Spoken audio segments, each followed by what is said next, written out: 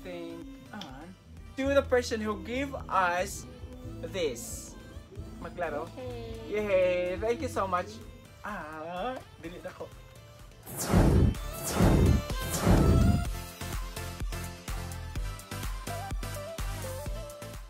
Okay, so it's time for us to go back to the first question.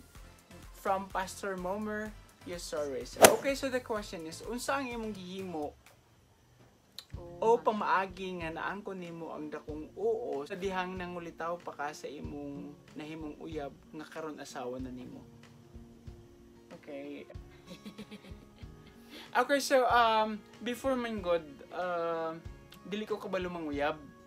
Tapos maulaw pa ko manguyab kay syempre batanon. Tapos wala pa kay ko isalig sa akong kaugalingon. Dili pa kay ko confident. Wala pa kay ko isalig in taon sa akong kaugalingon. And then there was this time during sa among when we were in grade 5. When we were in grade 5, there was this time nga kanang kabalo ko nga daghan ang gapadalag sulat sa iyaha. Daghan ang gaatang during recess time or kanang mamauli mi naay mo atang sa iyaha para mo sabay kay manguyab sa iyaha. During recess, I was afraid like kung mugawa siya karon na manguyab sa iyaha and then na magtunol og love letter sa iyaha. So ang akong gihimo, wala na ko siya gipagaw sa classroom during recess. Gilak na ko ang classroom, I locked the door and then I didn't let her go out para mag-recess. So dito ra mi sa silod. So pag-lock na ko sa door, syempre natingala siya kay nganong gilak na ko ang door and nganong wala na ko siya gipagawas kay recess naman. And then I said, dili ka pwede magawas kung dili ko nang sultan karon. Dili ka pwede magawas kung dili ko nang sultan karon. Kay kabalo ko nga naay manguyab sa iya paggawas niya. And then wala pa ko'y idea nga nade siya. Wala nakagusto ko sa iya. Wala ko'y idea kay. Musara gud to nga grade 5 pa ni. She was 11. Yeah. She was 11 then and then I was 17. Grade 5 ko, 17 na akong edad. Okay, so that's it. Napugo siya sugot-sugot sa kuha. Otherwise, kung dili ko na sugton, dili na ako siya. Dili siya makagawas and then dili siya makaresist. And then bata pa kayo. Hilig pa kayo mag-resist. Na child abuse. So that's it. Inana akong pamaagi pagpanguyab sa iya. Wala ko yung option. Wala ko yung laing nauna-unan nga option. Wala ko yung choice. Pod, kaya dili ko gusto mailugan. And then nag-uyab me 10 like, years. 11 years. 11 years.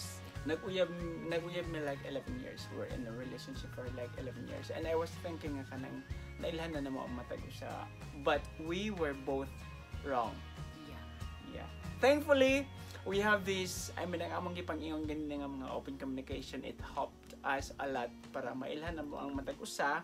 And then mas gi-embrace na mo ang matag usa kung unsa mi. And then happily ever. Happily ever after. Married. Yeah. Happy. Okay, so that's it. Thank you so much guys for making this vlog possible. Grabe kayo. Thank you so much for asking us questions. Maybe kung naapay mo sunod na nga vlog, himuon gyapon nato. Okay, so this is not the first question and answer vlog nga atong paghimuon. Maybe naapay mo sunod kung ganahan po mo na ipangutan na sa mga, it's okay. Just you can drop your questions below. Okay, so it's time for us now to unbox this gift.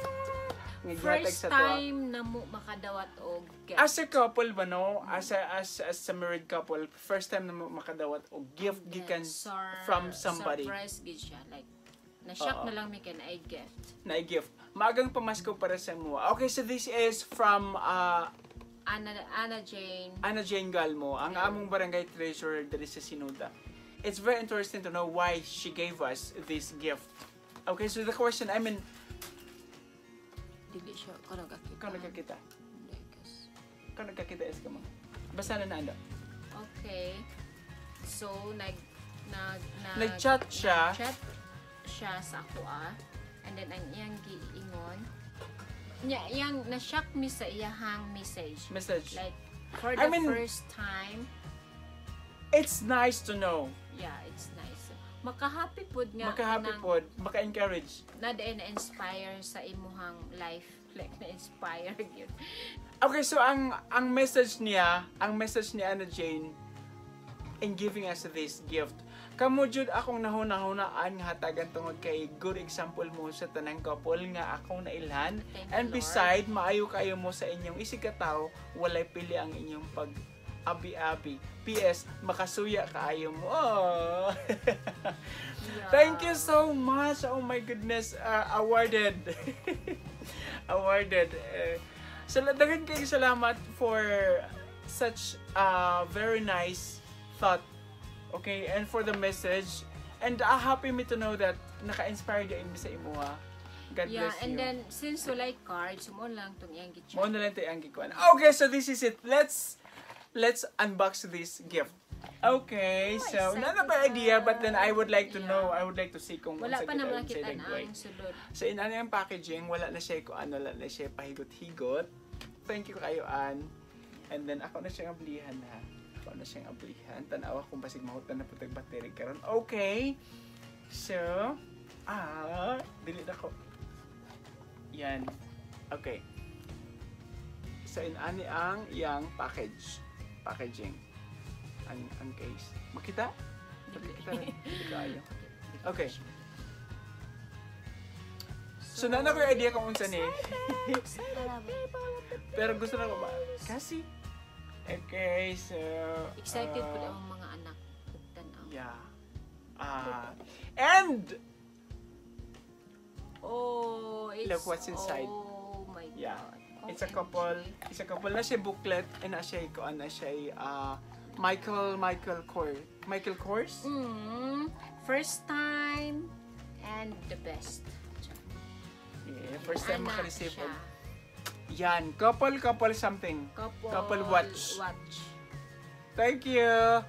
Timing kayo kay wala may mga relo kay ko. Oh my goodness, dili gud in town may maka-afford nga magpalit og inani nga mga relo. And thank you so much, Ann, for being so thoughtful.